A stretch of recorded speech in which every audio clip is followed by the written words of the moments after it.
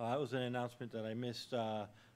If you see the calendar, we're having Martin and Joy Koch here on the 20th of August. After service, we'll do a picnic, burgers and dogs, and we'll have a sign-up sheet at some point. So today we continue looking at God's grace. Last week we saw how Paul, 14 years earlier, had been given a great present by God. Anyone remember what it was? That was afterwards. What was the first present that God gave him? Where was he taken? He was taken up to heaven, and he got to hear things. I always thought it was funny. He got to hear things that people weren't supposed to hear down here, but he never talks about seeing things. John later on would see things, and he was told to tell people. And to prevent Paul from being too proud, because this is a great honor, God also gave him another present, which is what Kathy said, a thorn in the flesh. And the Greek word translated thorn actually means a stake. So, and not a nice ribeye. It means a stake.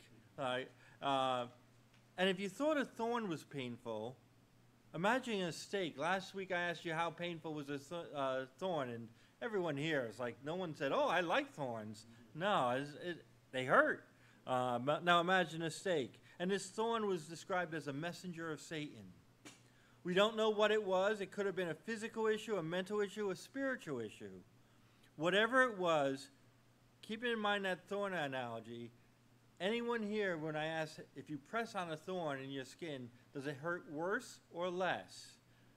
No one said less.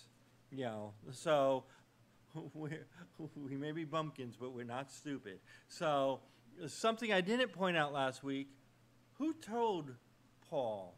Who was talking to Paul? It was not God, who some may think is detached from the human condition. No, but if you have a red letter Bible, you'll notice that Paul's conversation in 1 Corinthians, let's go to 2 Corinthians. In 2 Corinthians, it's chapter 12, it's red lettered. And that means it was the word of Jesus. So the person Paul prayed to was Jesus. And it was Jesus who told Paul no. Jesus who could relate to our human suffering. Remember, he came here.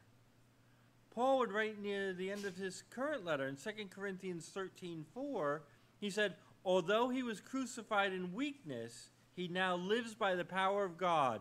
We too are weak, just as Christ was. He's talking about the human condition. But when we deal with you, we will be alive with him and will have God's power.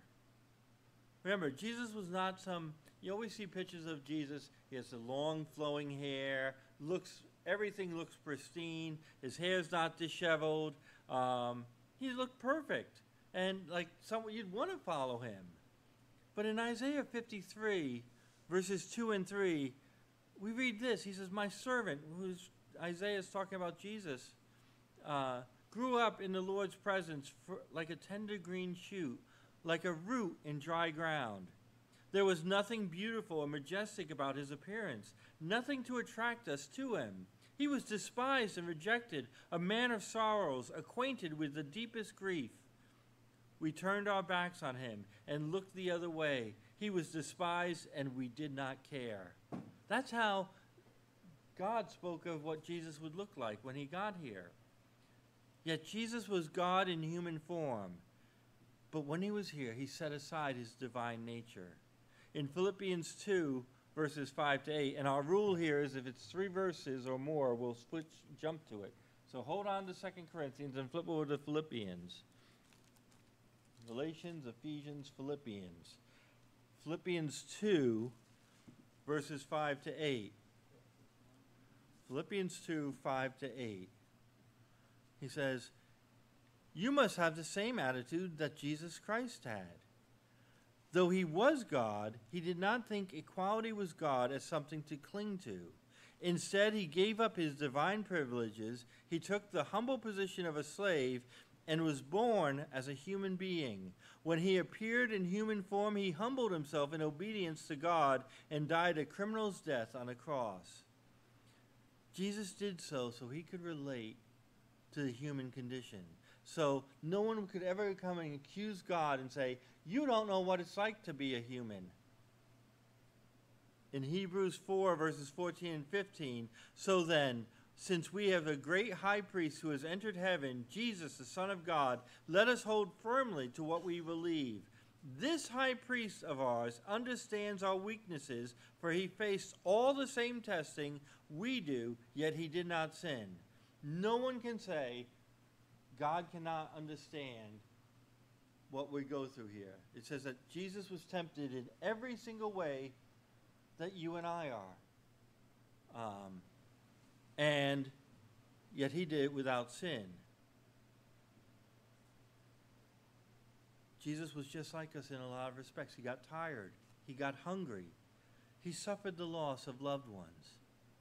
He hated the idea of death.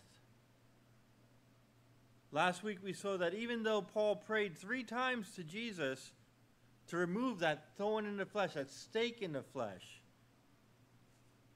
and we saw how when Paul prayed, he didn't just pray like, oh, dear God, could you fix this for me or take this away from me?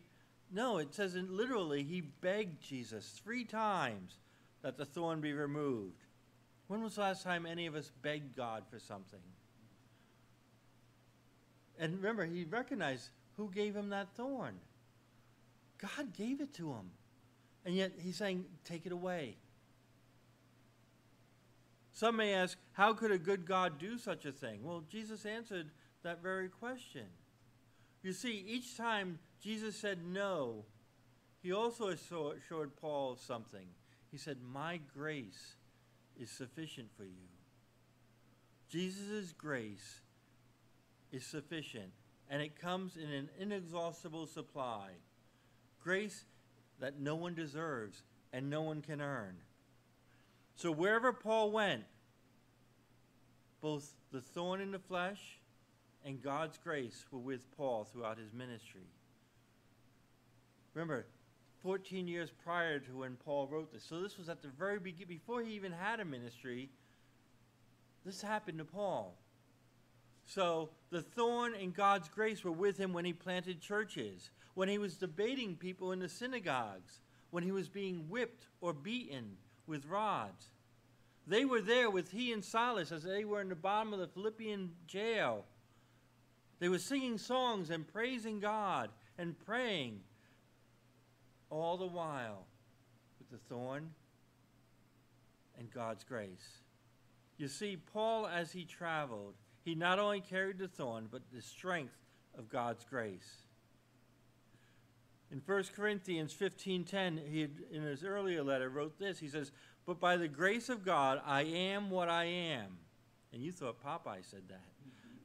And his grace toward me was not in vain. On the contrary, I worked harder than any of them, talking about other apostles, though it was not I, but the grace of God that is with me. Notice the thorn hurt.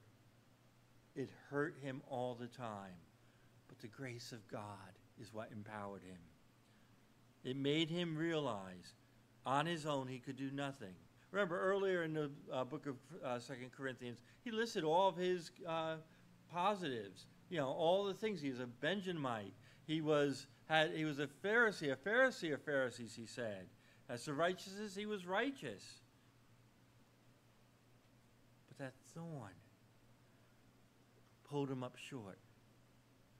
That weakness was forced upon him, made it all the more easy to depend on God's strength rather than his own.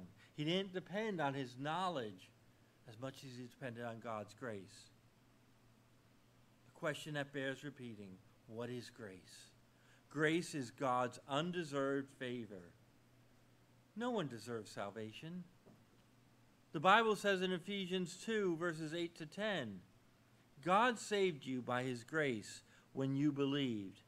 And you can't take credit for this. It is a gift from God. Salvation is not a reward for the good things we have done, so that none of us can boast about it. For we are God's masterpiece. He has created us anew in Christ Jesus so we can do the good things he planned for us long ago.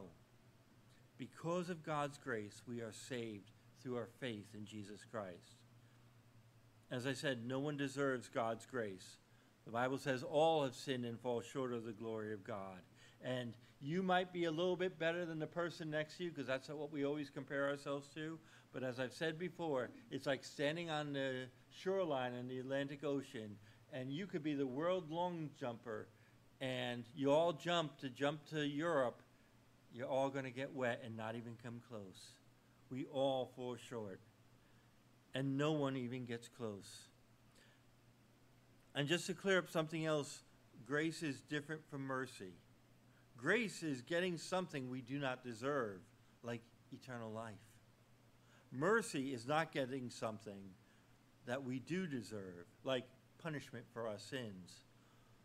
In Ephesians 2, verses 4 and 5, but God is so rich in mercy, and he loved us so much, that even though we were dead because of our sins, he gave us life when he raised Christ from the dead. It is only by God's grace that you have been saved. Because of God's mercy, we are not all going straight to hell. Remember how powerful that image is. The dead cannot do things on their own.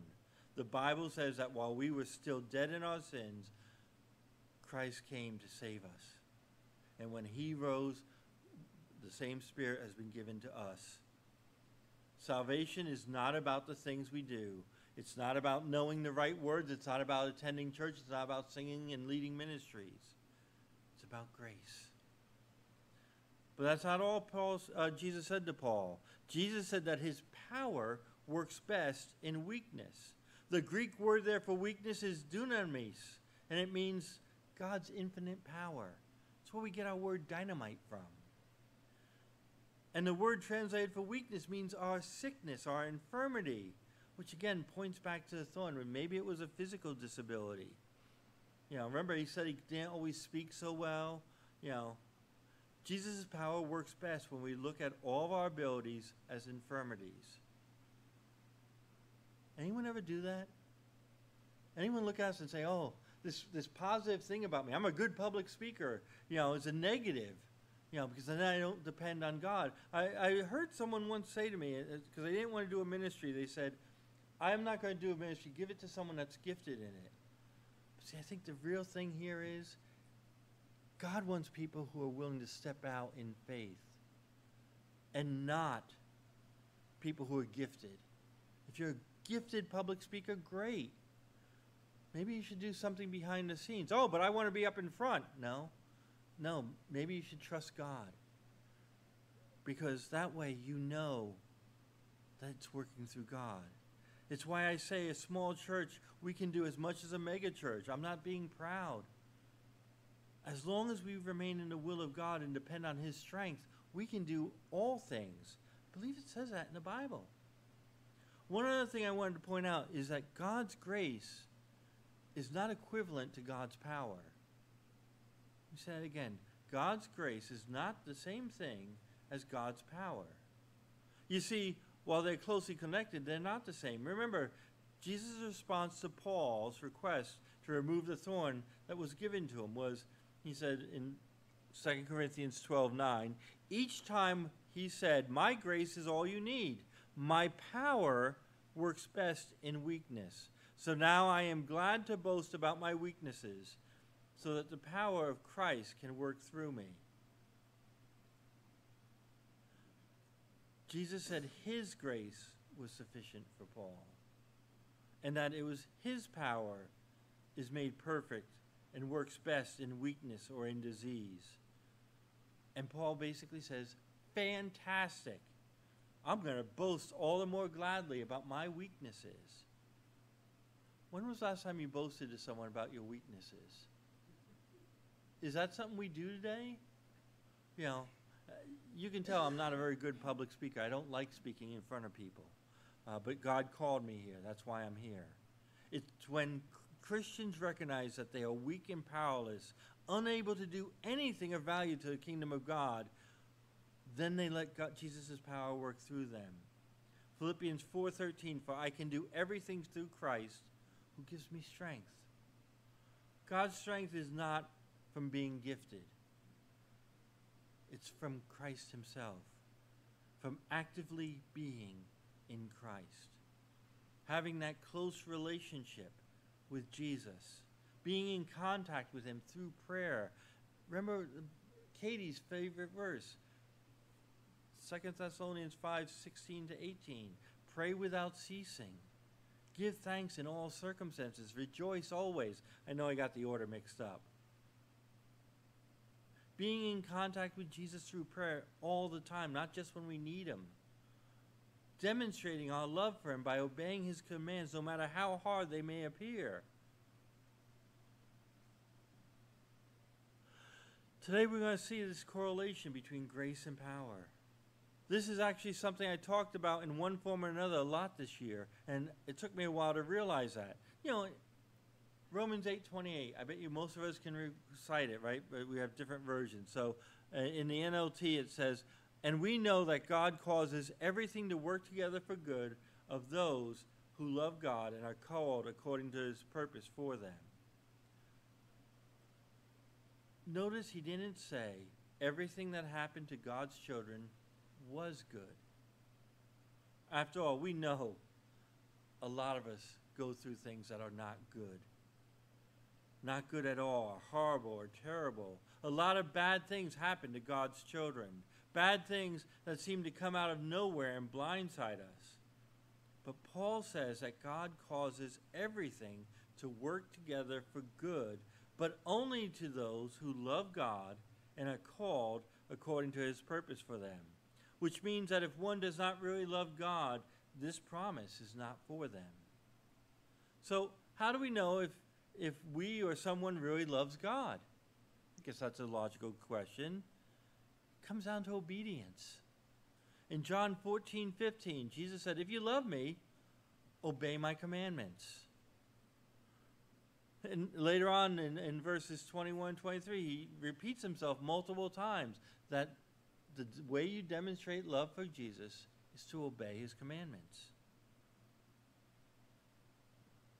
So it's simple if a person really loves God, because do they obey? And remember, there's only 2 commandments. Jesus boiled everything down to. He made it easy peasy, at least in words, right? Let's flip over to Matthew 22. If you're in Philippians, it's off to the left. Matthew 22. If you only have a New Testament, it's the first book. But the question is, what number book is it if you're in the combined? So, Matthew 22, starting in verse 37. He says, he was asked, what are the 2 greatest commands? And here's what Jesus said. He says, you must love the Lord your God with all your heart, all your soul, and all your mind. This is the first and greatest commandment. And the second is equally important. Love your neighbor as yourself. The entire law and all the demands of the prophets are based on these 2 commandments. Notice we don't love God or his Son by simply saying it. It must come from the heart. Not out of obligation, not because you want to check a box and say, well, see, I said the words, but with a heartfelt desire. People put their obedience into practice. Jesus said in Matthew 7, well, if you're in Matthew anyways, let's flip over to it. Matthew 7. That's a number of words to the left, or pages to the left. Jesus on the Sermon on the Mount was saying, everyone who hears the words of mine and does them will be like a wise man who built a house on a rock. The rain fell and the floods came and the winds blew and beat on that house, but it did not fall because it has been founded on the rock. And everyone who hears these words of mine and does not do them will be like a foolish man who built his house on the sand. And the rain fell and the floods came and the winds blew and beat up against the house, and it fell, and great was the fall of it. The only difference between a successful house that can stand up to the storms of the time and a non-successful house, remember, before the storms came, they looked exactly the same. The difference was one applied what he knew, and the other one just knew. You have to be obedient and put into practice what you know. When you're firmly in the center of God's purpose, you can rest assured that all things that you are going through are going to have fruition in something that is ultimately good, regardless of how bad it feels right now.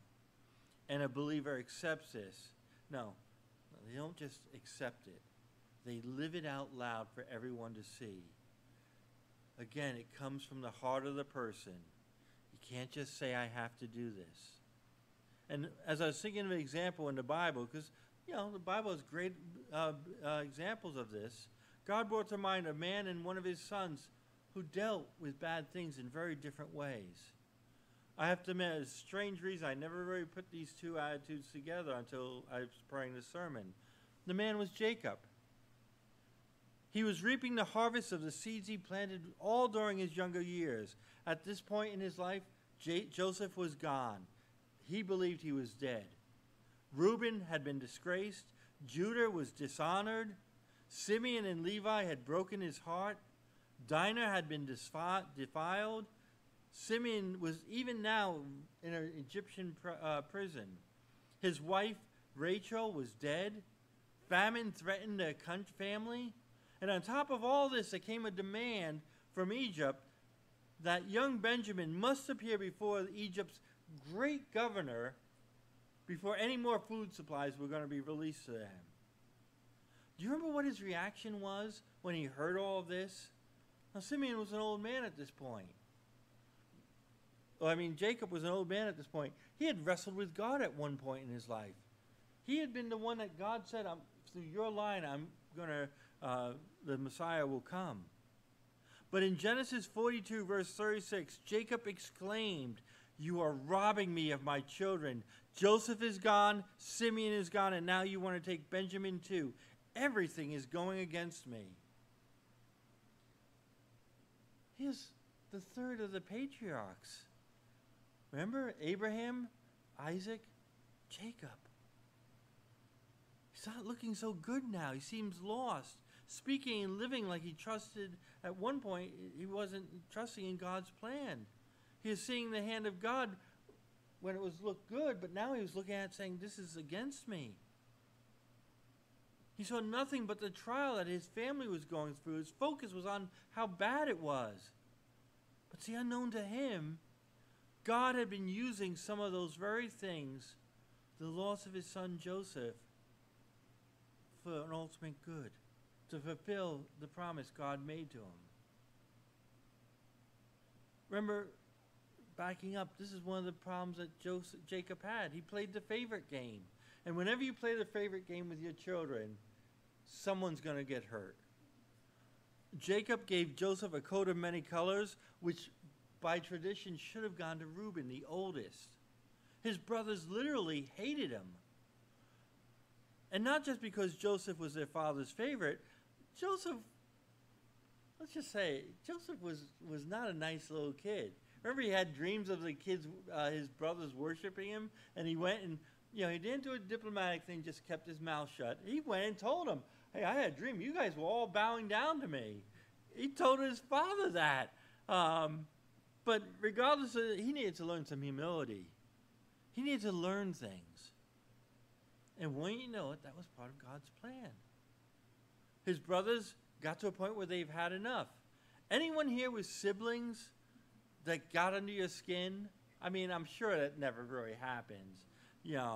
I had a brother and a sister, an older sister, younger brother, and then my mom brought in like 150 foster kids because she loved kids.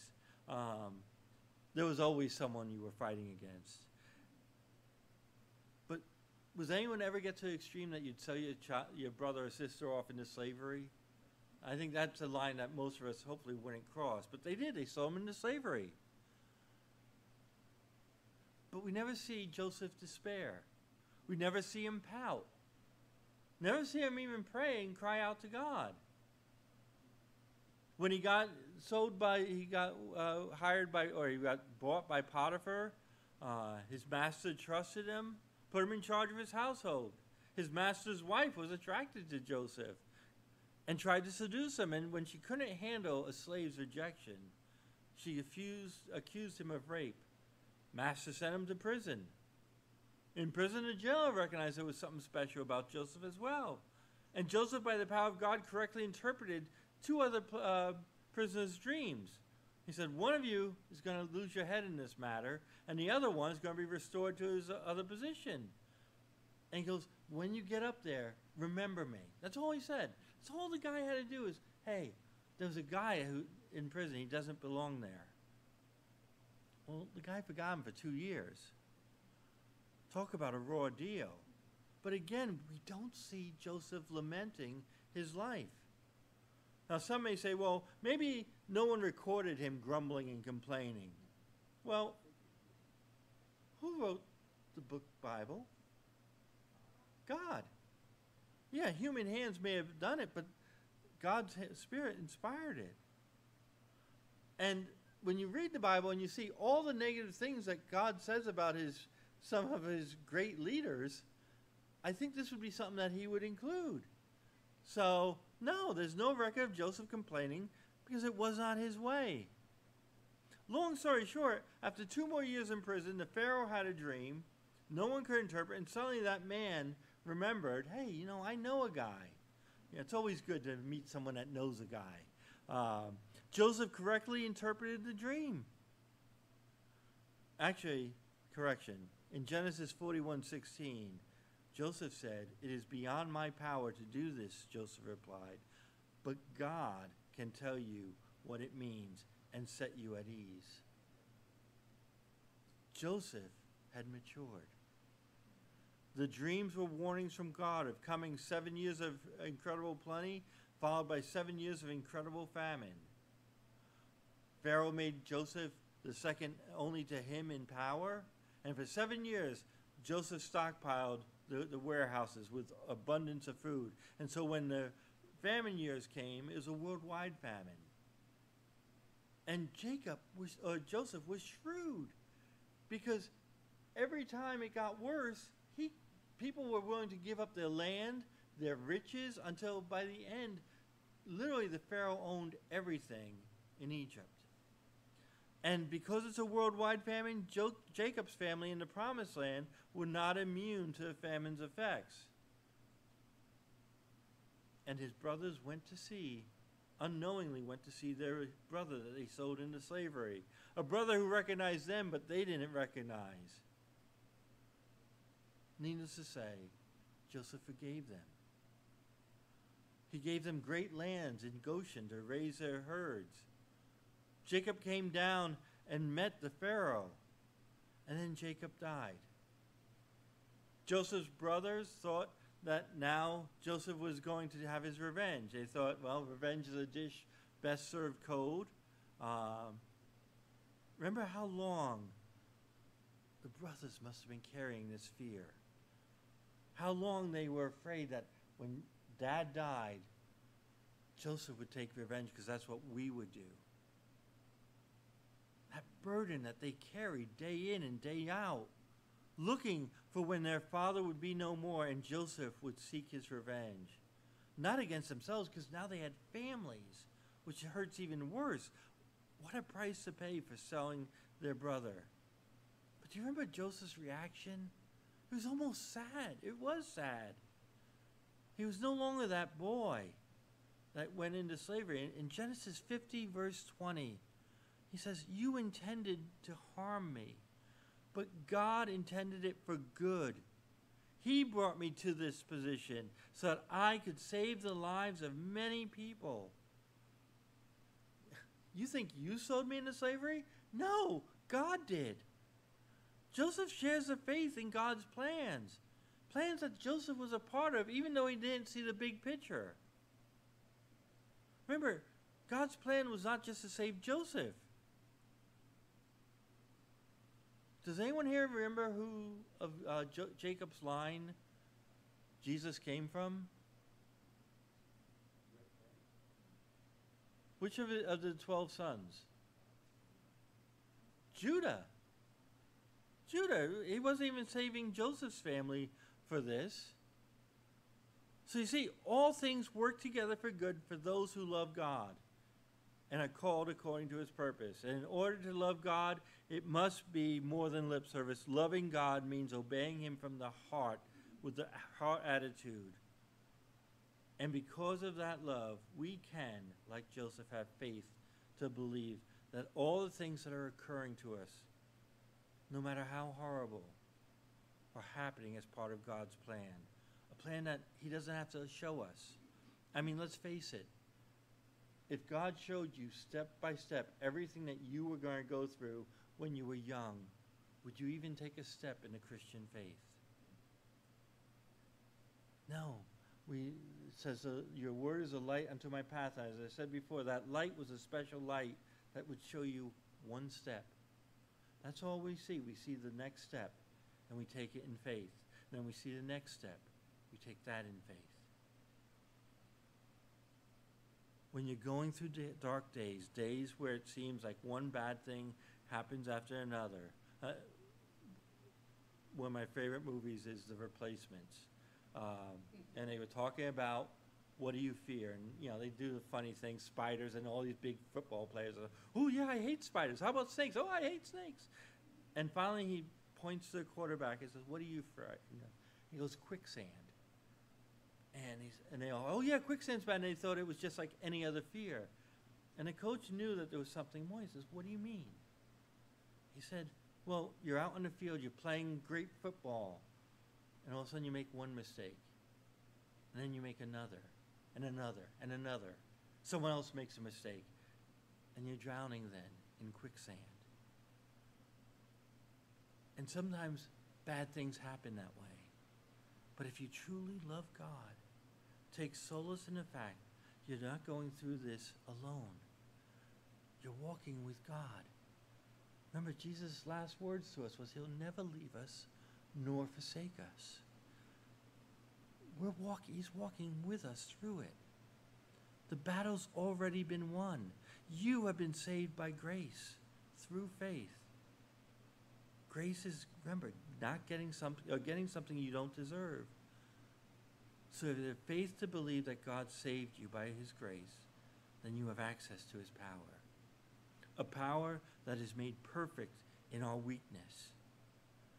So that we can too, like Paul say, I can do everything through Christ who gives me strength. His grace, his power. Let us pray.